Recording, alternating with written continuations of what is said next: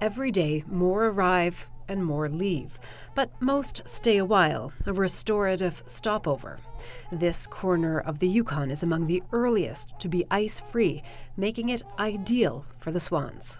In looking at the swans out there, we would say dagait,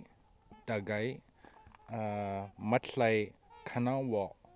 So we see lots of swans swimming around.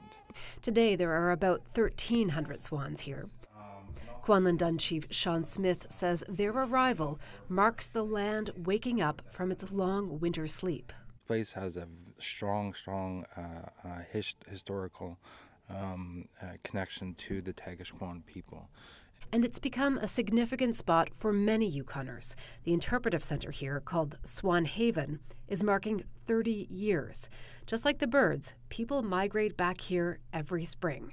I think it's just a real example of how Swan Haven has a legacy now, and we're on to like second generation of Yukoners that are coming out and enjoying it. And no matter kind of what's going on in the world, people still appreciate coming out and celebrating the return of spring on the wings of the swans. There have been changes in those 30 years. The swans arriving earlier, for example. This year, they're at least a week ahead of schedule, and that's not the only change. You know, back in the 70s, there was a couple of thousand coming through here. And now the numbers have gone way up. So I mean, there's more nesting in Alaska and more nesting here. So it's a huge success story.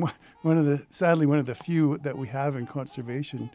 A lot of the stories are not good ones, but this is a really good one. So, Swan Haven is the largest gathering of trumpeter swans in one place at one time in North America. The swan migration will continue, with many resting here for a while over the next couple of weeks. A chance for people to take in the sights and the sounds. Cheryl, Kawaja, CBC News, McClintock Bay, Yukon.